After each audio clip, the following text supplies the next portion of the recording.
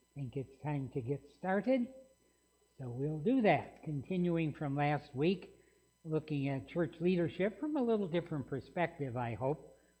I'm sitting down for some physical reasons, not important, not serious, not crucial, but if I stood for the whole half an hour, Marianne would be yelling at me.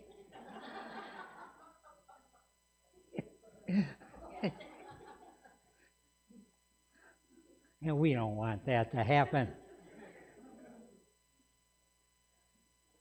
Now, Dennis was insisting on teaching Sunday school this morning, but I refused to give him the microphone. So, just so you know. Let's open in prayer. Our Heavenly Father, we're thankful this morning that once again we can come together, study your word, and we'd ask that your Holy Spirit would help us to grow in Christ as we look at these things together, for we ask it in his name. Amen. Well, just a couple of, Tim, can I get rid of that guy right there? I can't see my screen. There, oh, perfect. Just by way of a quick review from last week, we looked at the biblical aspect of church leadership. And we saw that there were two names for church leaders. Paul sent to Ephesus for the elders. That's the Greek word presbyteros of the church. And he tells them, keep watch over yourselves and all the flock of which the Holy Spirit has made you overseers. That's the Greek word episkopos. They're the same thing. An elder and an overseer is the same thing. And then he goes on to say, be shepherds of the church of God, which he bought with his own blood. And so we have elders as an office in the church, overseers as the function, overseeing the business aspects and spiritual aspects and so on. And then the job is to shepherd, which is their responsibility. So they're the same individuals who are to shepherd the church. We saw that there is another office in the church, if you will, not a church of leadership, but a church of service, where Paul in Philippians 1:1, for instance, greets the saints at Philippi with the overseers and the deacons. And so the deacons, and we know from other passages which we'll look at down here, those who serve the needs of others in the church. And we'll talk about how that works here and who's involved in that. Now, we saw historically last week that up to the 1500s, and the 1500s was the time of the Reformation, that the Roman Church controlled the thoughts and the beliefs of the entire area of Europe. All the European nations were under the authority of the Pope of Rome. And so there was no such thing as an individual church. Now, there were individuals prior to the 1500s who tried to break away and establish a biblically oriented church, but that was often met with the death penalty. Rome controlled very carefully what went on. Now, we also saw last week that priests had replaced elders in the 3rd and 4th century. So in the 200s and 300s, when Latin became the language that was most commonly spoken, because that was the language of Rome, Italy, and so on, that the word presbyteros in the Greek, elder, sounds just like, or very much like, the Latin word for priest. And they became interchangeable, so that elders disappeared and priests came on the scene from that point forward. And so the church then, of course, had to make use of priests, and that led to the weekly sacrifice, the body and the blood of Christ and so on, because priests are mediators between God and man, and they carry out sacrifices. Then in the 1500s, opposition then began to arise at the almost identical times in Germany and Switzerland, which led to the Protestant Reformation. It happened in two places almost simultaneously. Martin Luther, of course, gets most of the credit, but there was a man by the name of Zwingli in Switzerland who did exactly the same thing. So local Protestant churches then began to rise based on biblical teaching rather than tradition. So for the first 1500, well, after the first couple of hundred, then from 300s on, tradition took over from the Bible as the primary source of doctrine. So the first generation reformers, the most prominent that we know best, of course, was Martin Luther. He officially began the Reformation in 1517 when he nailed his 95 Theses to the door in Germany. And so he wrote things like this. Now, Luther was a very outspoken guy. He was almost a classic German in some ways. I can say that because 3/4 of my relatives are German, and I'll tell you, they can be really stubborn. Now, I didn't inherit that gene, fortunately. But it is true, Germans will hold their own. And he said this: every pious Christian man should open his eyes and not be misled by the hypocritical Roman bulls. A bull is a letter sent out from Rome by the Pope, which gives certain directions and so on. Bulls and seals.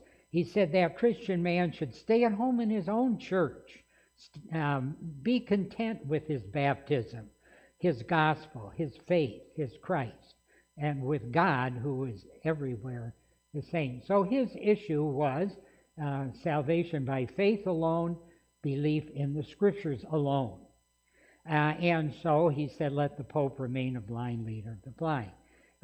Obviously, Martin Luther was taking great chances in what he did. His life was often under threat. But fortunately, in Germany, there were a number of people who saw it his way, and they protected him throughout his life. Now, the second generation reformers then came on the scene, and probably the most prominent, the ones that we'll lead up to this morning, was John Calvin.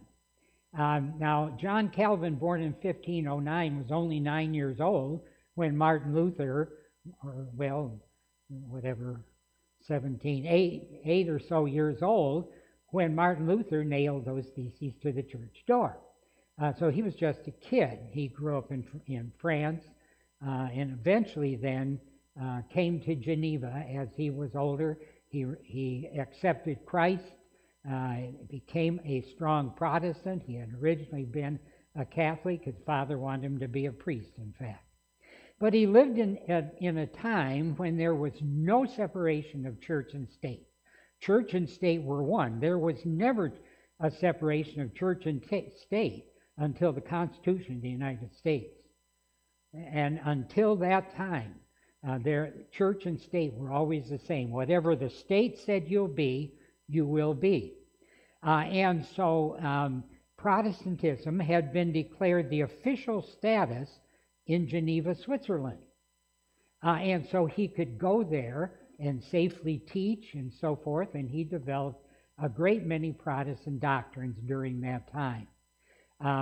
Catholics by that time in Geneva, Switzerland were banned from the city. You see, the state said everybody will be the same thing. People went to bed one night as Catholics and woke up the next morning as Protestants. Now that didn't mean that they all got saved overnight. But whatever the church fathers said, that's what you did. And so Calvin recognized, though, as people began to gather together as Protestants, and they began more and more to study the Bible, he recognized there needed to be a church government, not just the government by the city fathers and by the government telling you what to believe and how to believe it and so on and how to worship. He wanted church governments in each of the local churches. So he defined the church this way. He said, wherever we see the Word of God purely preached and heard, and the sacraments administered according to Christ's institution, in the way the Bible gave it to us, there is not to be doubted that a church of God exists. So he says, any group of believers in Christ getting together form a church. Now that didn't mean that everybody in Geneva, Switzerland suddenly joined a Protestant church. But there were many, many believers who indeed did form churches. And so he desired that the church have its own government, and that's what we'll be talking about this morning. He said the church cannot stand firm unless a government is constituted as prescribed by the Word of God and observed in the early church. Now, last week we looked at the teaching of the Bible, which was the teaching of the early church until elders got replaced by priests, and the Roman church became the center of all Christendom. And so then he recognized that there needed to be established a consistent form of local church. So the Geneva City Council liked his argument, and they enacted his ordinances in 1542. Now, 5 or 6 years before that, he wanted to have church have its own government, but the city council actually kicked him out of Geneva. That was a temporary episode in his life. He went elsewhere for a while, and then came back because things weren't going well with Protestantism, and they invited him back, and that's when he began much of his writing. Now, he saw church government to be God's way of appointing men because God isn't here in person. He said, we're now to speak of the order in which the Lord has been pleased that his church should be governed. For though it's right that he, God alone, should rule and reign in the church, and that he should preside and be conspicuous in it, and that its government be exercised and administered solely by his word. Obviously, we see God really as the chief here. This is Christ's church and so on. But he goes on to say, yet as he, God, doesn't dwell among us in visible presence, so as to declare his will to us by his own lips, he in this uses the ministry of men by making them, as it were, his substitutes, not by transferring his right and honor to them, but only doing his own work by their lips, just as an artificer, that's someone who carves out of wood and so on, uses a tool for any purpose. You know, he basically felt that God would use people in the church as tools to make that church functional. So he goes on to say the ministry of men which God employs in governing the church is a principal bond by which believers are kept together in one body. So you need leadership in a local church, obviously. So he says in giving the name bishops, now that's a term that's stuck around for a long time for episcopos or overseers. And even our King James Version used bishops. Today, most modern translation actually translates the word overseers, episcopos, as overseers, because that's what it means. And presbyters, he said, or elders, and pastors. He said, I give those indiscriminately to those who govern churches. I've done it on the authority of Scripture, which use the words episcopos, overseers, and presbyteros, elders, as synonymous words, as we saw in that passage in Acts. And so he says in the Acts, the elders, presbyteros of Ephesus, whom he said to have called together, he, that's Paul, in the course of his address, designates them as episcopos. So that's why we put those two words together as the same office. Now, he also recognized the need for deacons. And he said the care of the poor was committed to deacons. And we'll see that in a little more detail, of whom two classes are mentioned by Paul in the Epistle of the Romans. He that gives, let him do it with simplicity. He that shows mercy, with cheerfulness. So he says those deacons ought to be distributing to the poor and ought to be looking after people who have needs. So that he separated then the elders from the deacons so that the deacons could serve needs among the people.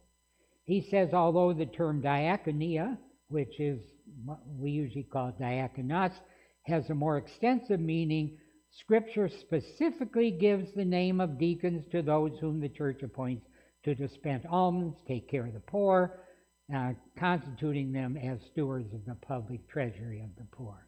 Then he says next comes pastors and teachers, with whom the church can never dispense, and between whom I think there is a difference. Teachers preside not over disciplinary administration of sacraments, or admonitions or exhortations, but the interpretation of Scripture. And so pastors he had up here, discipline, administration, so on. Now that's altered over the years to some extent, but at least he certainly had the idea. So to sum up his idea of church government, and when we were doing this back in 1981 and 1982, at that time the church did not have a written form of church government. Basically in 1981, the church had trustees because they didn't have enough people qualified to be elders or deacons. And so we started from scratch, and we ended up with the very similar pattern to what Calvin had come up with 500 years before us. But he saw pastoral leadership as pastors and teachers. Now, in Ephesians 4:1, where we read that Christ gave some apostles, some prophets, some evangelists, some as pastors and teachers. Now, this word pastor in many modern translations is translated shepherd. It's the same word. The word for shepherds in the original language is often translated then pastors. But he saw those two together. Just don't want to get too technical, but there's one definite article in the Greek between pastors and teachers, meaning they're essentially the same thing. And then he also then saw elders and overseers to direct the administration of the church, and deacons to assist in ministry to the needy. So he had a pretty decent plan. Ours has minor differences, but not that great a difference. So from that then, we see that elders, the position of the church, overseers, the function of the church, shepherds, the responsibility of elders, Paul considers a very important office in the church. And so he goes, not only Paul, but Peter also, they both go into detail of what the characteristics of an elder should be, and then also of deacons. Now, I'm not going to spend huge time on all the words, but most of them are pretty self-explanatory.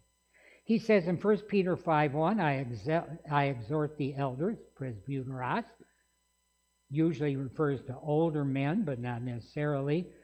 The elders among you shepherd again the flock of God that is among you. That's their job. And remember, a shepherd in those days didn't chase sheep around with dogs.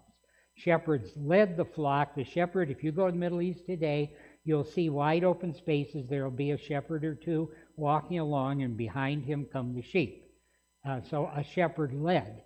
They didn't herd, if you will.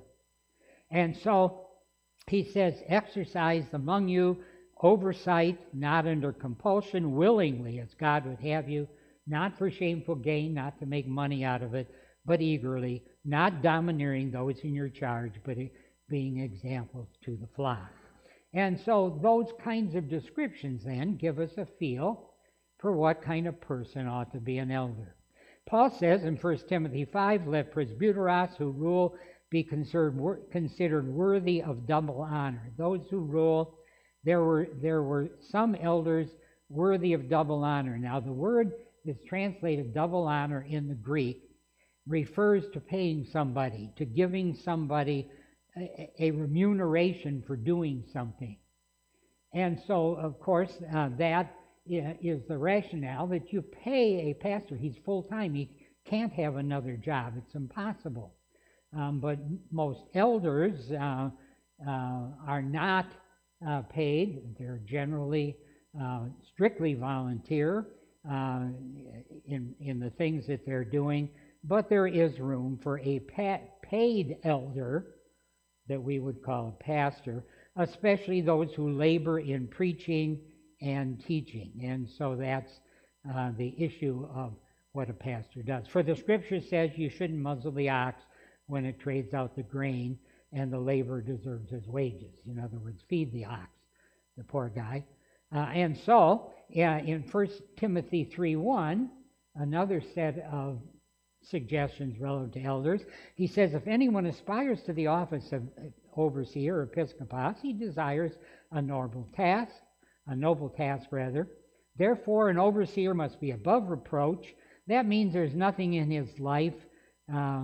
Hopefully, in the last 6 months, he hadn't been in jail for stealing money from his company or something like that. But he can't carry a bad reputation into the job as elders. He has to be the husband of one wife. A lot of debate about that. One wife at a time, or more than one wife at different times, and so on. One could argue about that ad nausea, but he's to be sober-minded, self-controlled, respectable, hospitable, able to teach, not a drunkard. That doesn't mean he has to be in a position where he has to teach, but at least he's capable, certainly, of presenting the gospel and understanding the word. Not a drunkard, not violent, gentle, not quarrelsome, not a lover of money. Going on in verse 4 of chapter 3, he must manage his own household well, with all dignity, keeping his children submissive. If someone doesn't know how to manage his own house, how will he care for God's church? Does that mean that if someone's child, son in this case, grows up to and goes through a rebellious time or remains that he can't function? I don't think so. I think this is talking about having a reasonable home life, a reasonable household where things are not chaotic and so on. Because if he doesn't know how to manage his own household, how will he care for God's church? He must not be a recent convert, or he may become puffed up with conceit and fall into condemnation of the devil. Big mistake churches can make is they see a young man, he's real bright, he's been saved maybe a year, he's very enthusiastic, he comes on to the board and he's not ready for the things that sometimes boards have to face. Sometimes you have to face disciplinary things. Sometimes someone is wildly out of control and you got to deal with it. He may have a difficulty seeing that and dealing with that sort of thing and so on. Verse 7, he must also be well thought of by outsiders. Doesn't have a bad reputation community, so he won't fall into disgrace and the snare of the devil. Paul also gives Titus suggestions about elders. He said, I left you in Crete so that you might put what remained into order and appoint elders in every town.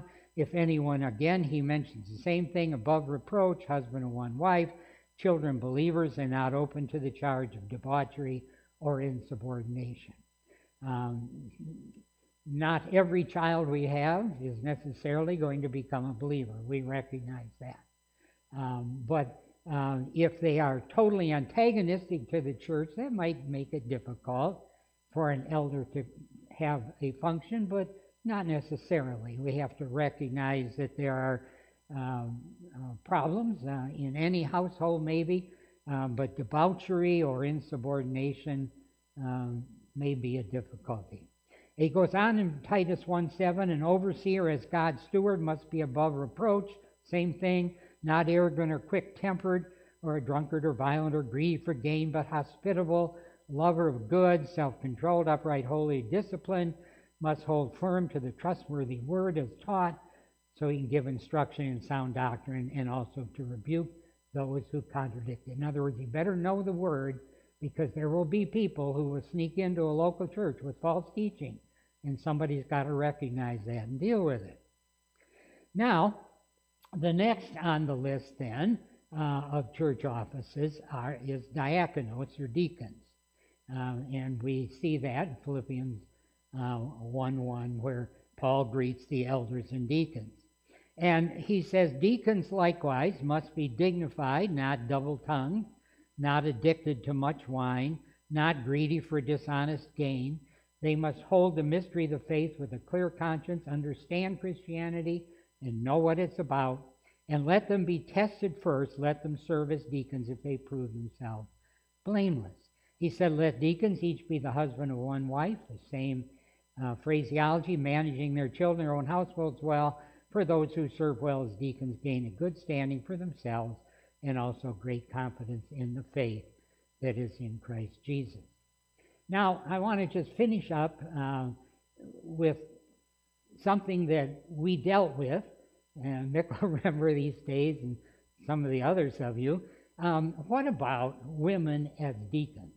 Now, you can use the word deaconesses, but I think that's, I don't know, I think it's not a good word. We don't do that in English. We don't feminize words, a deacon, a diakonos, a deacon. And he says, I command to you our sister Phoebe, a servant, he says, but it's the word diakonos in the church of Sancrea. Welcome her in the Lord, and so forth. And so, from that passage then, one would assume that Paul might not be averse to having women as deacons. Now, remember that tradition, although much of it disappeared after the Reformation as far as Protestantism is concerned, we have our own traditions. And there are many churches out there today that would think we are totally off base having women as deacons. Baptist churches are very good at that. We grew up in one. Women were not deacons because they saw that as leadership. But see, that's where the mistake is. Leadership or servant. Leadership are overseers. Deacons are servants. They're working in some particular position. Even in those churches that say women can't be deacons, I'm willing to bet that a lot of the work gets done by the women in the church, not the men. But anyway, this is a very difficult verse, 1 Timothy 3:11. It's right in the middle of the passage on deacons that we just read. And most of our English translations translate it this way. Their wives, deacons' wives, must be dignified, not slanderers, sober-minded, faithful in all things. But that's not, this is one of the most difficult passages in the Bible to translate, not because of the translation problem, but because of the tradition problem. And I think that the New American Standard Bible got it right, because it doesn't say their wives, it says women must likewise be dignified. Right in the middle of a list of deacons, there's men deacons, now there's women, then there's more men deacons.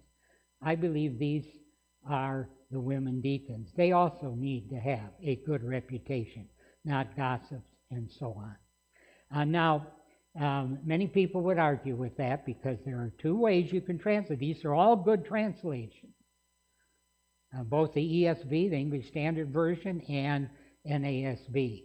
But most versions don't like the idea of having women as deacons. Let me just show you real quickly. I'm running out of time. In verse 3:11, where it says, likewise, their wives should be of good character, the word gunekos means either woman or wife. And the second word here means likewise and refers to what has been said about the deacons. Women likewise, and then semnos is good character. And so our English translations do something interesting. They put their wives, that's not in the original, and must be, it's not there. It's always in parenthesis in these kinds of interlinear Bibles. And so I don't think it's unreasonable. Now this is, and I'll pretty much finish up with this, this is a note out of the Net Bible. These people are Hebrew and Greek scholars, and when they run into this word, deaconesses, they translate it in various ways, but this is their description of why you can translate it as woman. It says the Greek word is gunekos, which literally means women or wives. It's possible this refers to women who serve as deacons. And of course, he puts deaconesses in there because he wants to be careful. He doesn't want anybody to throw the Bible in the wastebasket. He says the evidence is as follows. The immediate context refers to deacons. It's right in the middle of that context. The author mentions nothing about wives in elder qualifications. Well, if it's important for a wife to be a certain way for a deacon, what about the elders? It's never mentioned. It would seem strange, they say, to have requirements placed on deacons' wives without corresponding requirements placed on elders' wives. And elsewhere in the New Testament, there's room for seeing women in this role. Now, he also goes on to give the other side. But let me just put it in context. Here we got deacons and the way they should do things right in the middle, verse 11 in the NSABP, or the NSAB. The women must likewise be dignified. Then he goes back to male deacons and goes on from there. So that's the reason we felt that it's reasonable. And so today we do have deacons or diakonos, one who serves. It includes Tim Core, Deb Core, Marcy Wandel, Bart Parp, and Mike Horton. Now, as elders or overseers, the office and function, we have a senior pastor elder, Jason Kleppel, that could have another stroke in there and say teacher. But we also have Elder Steve Sitka, who is the chairman, and Elder Rick LaFlamme and Adam Beard. And so, it's this time of year then, the Skiff Lake Bible Church opens the opportunity for men to express a desire to be an elder or overseer. After meeting, they meet with the present elders. Those names are presented to the congregation for consideration. And so it's done this way. These are the related dates this year. April 14th, submission of the names to the elders. Someone feels that he would like to serve as an elder. He may have some special interest that he wants to be involved with. April 21st, the announcement of the names that have been submitted to the congregation, including the names of the present elders. There's a deadline for submission of concerns then to the elders. If someone in the church says, boy, I don't think he ought to be an elder.